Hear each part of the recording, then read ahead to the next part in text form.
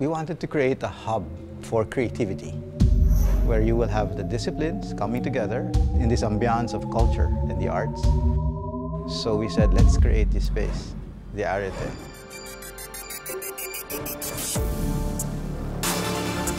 The idea really for this hub for innovation and creativity is to bring people together.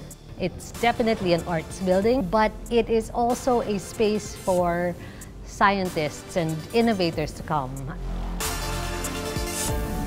I think that for innovation to take place, we have to create literal spaces for it. And Areté is one such space. It challenges people to imagine and to create and examine possibilities. Much of the thing that's needed to make these projects work is to be able to convene people into a certain venue, and I think Areté would really help that happen. And it all begins with what we're willing to risk. What if it wasn't about the finished product, it was about the process? I think we collectively as a university have to risk in terms of committing to that idea in the spirit of creativity and seeing what can come out of that kind of playful attitude. Hopefully it translates in terms of how the space is used. The arts in the Ateneo have been around since it was founded in 1859. But creativity now, in the 21st century, as we know, is synergy. So the job of Areté is to be able to find this synergy. Art becomes an attempt to express beauty in light of my knowledge and collaboration with other people who have other concerns. The Areté gives us a very unique opportunity to pursue this dream of setting up a culinary and restaurant entrepreneurship program in the university.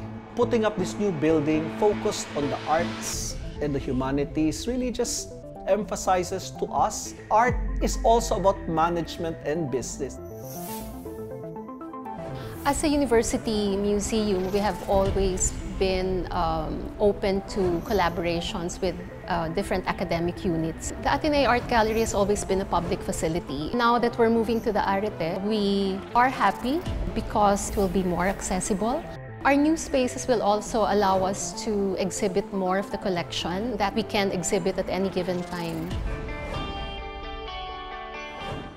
Education is obviously multidisciplinary, and the best way to educate our educators is to work together across disciplines. I think the Areté is the perfect home for the Ateneo Salt Institute. It's really going to be a venue, an opportunity for people to collaborate across disciplines. And it's all about being creative, being innovative, especially today when everything is changing.